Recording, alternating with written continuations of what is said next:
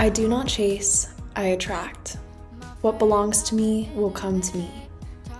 I'm sure you've all heard this affirmation because it's been blowing up on TikTok, but I thought I'd share it with you guys because it's really helped me just get my mindset in the right place whenever I'm having a bad day. I wanted to make this video not just as a vlog, but as a way to share my favorite tips that have helped me fix my relationship with food and have helped me along my fitness journey. First, I want to share with you guys my favorite oats recipe that I've been eating basically every day for a while now. And this recipe actually has a little bit of a hack, so you're gonna cook your oats halfway, then mash in some banana. And then when it's done, give it a good stir and add in like a big scoop of peanut butter. I then also add in some water after I add in peanut butter, which sounds crazy, but trust me, it makes it super creamy. It's gonna feel weird and it's gonna seem like a lot of water, but trust me, when you mix it all together, it becomes super, super creamy and it just moves that peanut butter all around and bam.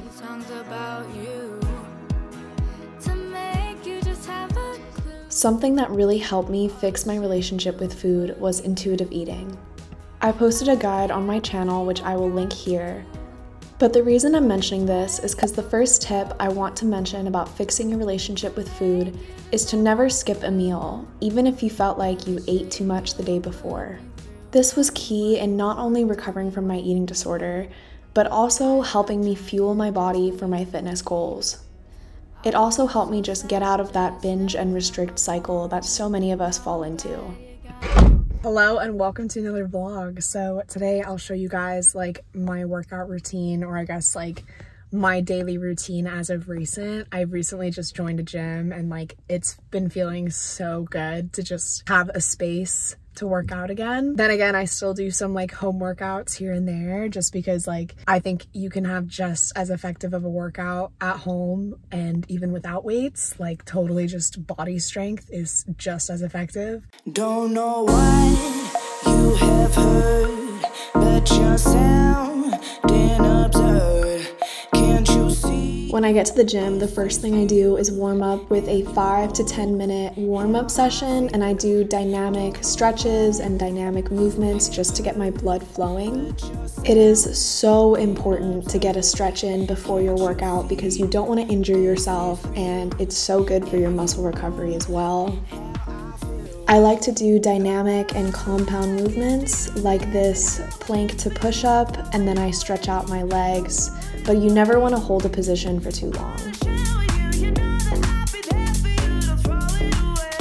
I was gonna film my leg workout for you guys, but I honestly got a little too embarrassed, so I was only able to record this portion of my leg workout without any weights.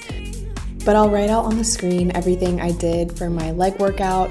And as you can see, I honestly stick to maybe 3 or 4 exercises per routine just because I personally find that it's more effective to master those few movements before trying to get into more dynamic, fast-paced workouts.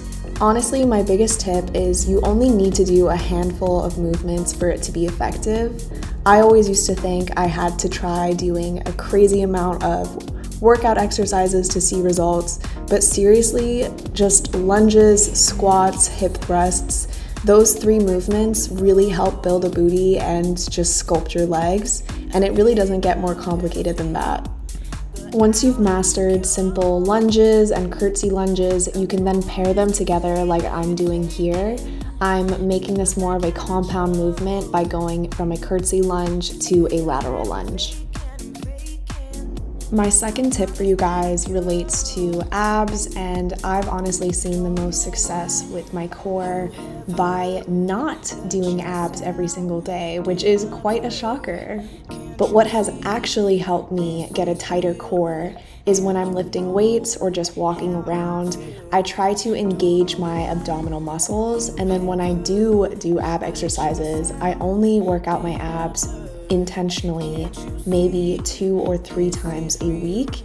And when I'm doing ab exercises, I really pay attention to keeping my lower back against the ground and I really try to do slow movements because when it comes to engaging your core, it's more important to have slow, controlled abdominal movement than it is to go fast and furious.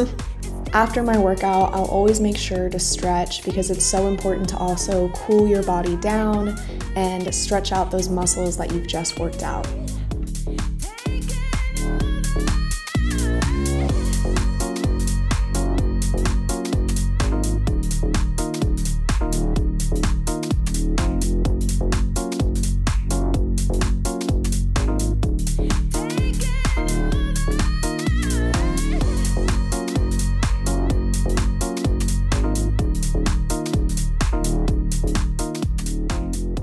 I'll also always end a gym session by just cooling down and walking for about 10 minutes on an incline of 6.5. Okay, so I didn't record myself showering because that would have been weird, but got home, showered, changed into my little work from home outfit. I got these for like $12, which is insane. Like, that's a pretty good deal. And they look like Aritzia quality. Like, they're so soft. They're kind of wrinkled because I was sitting a lot in them, but they're super cute. Loving it. But anyways, this is my little work from home outfit. So here's my little work from home setup, and while I was acting for the camera, I was actually looking on Pinterest, but anyways, I did do some work. I just had to record myself, which was kind of funny. For lunch, I made tofu teriyaki bowls. Whoa! You're gonna wanna start by cutting your sweet potato into perfectly small cubes. Have your boyfriend olive oil them up.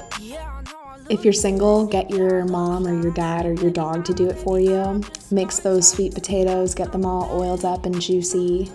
Then you're gonna bake these bad boys at 400 degrees for about 40 to 50 minutes, depending how strong your oven is. And then I also made some sauteed spicy broccoli. So to do that, I just grilled them a little on each side, and then I steamed them with some water before seasoning it with sriracha, paprika, salt, pepper.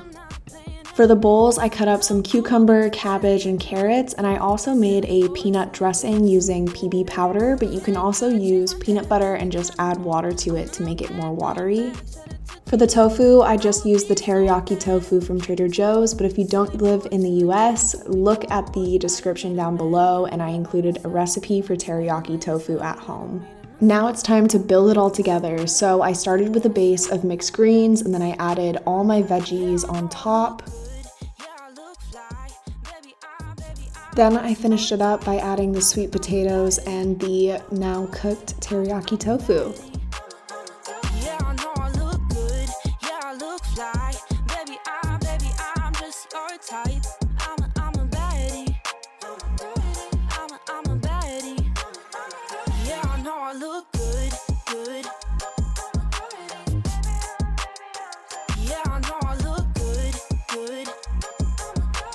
After swimming in our freezing cold pool, I got a little snackish and hungry, so I decided to make myself a little yogurt bowl.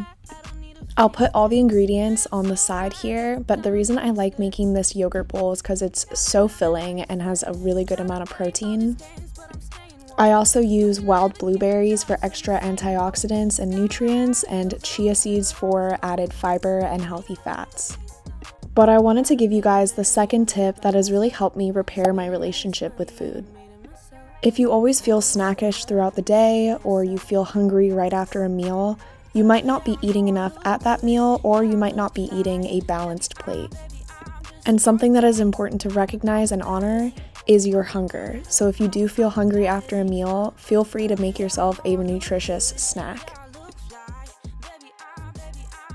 Okay, now I'm gonna go meet one of my best friends for sushi. I was really craving sushi, and she loves sushi like I do, so I'm excited. I feel like I dress pretty basic, but to be honest, I like it. Basic is classic, maybe? I'm actually really hungry, even though I had that little snack, my little yogurt snack.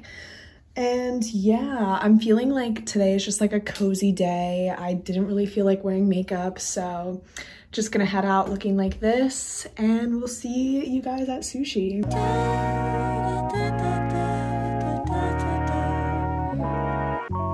Who do I call if it ain't you?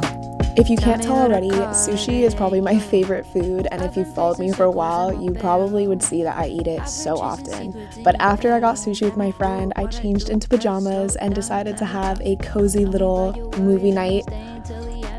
So I lit my incense diffuser thing with some lavender oil. It smelled so good.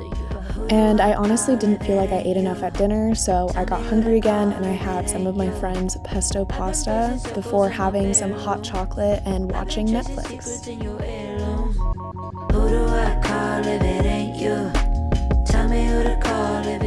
Another tip is about eating late at night, because this is commonly demonized, for people think that eating late will make you instantly gain weight or that it's just bad because of that fear.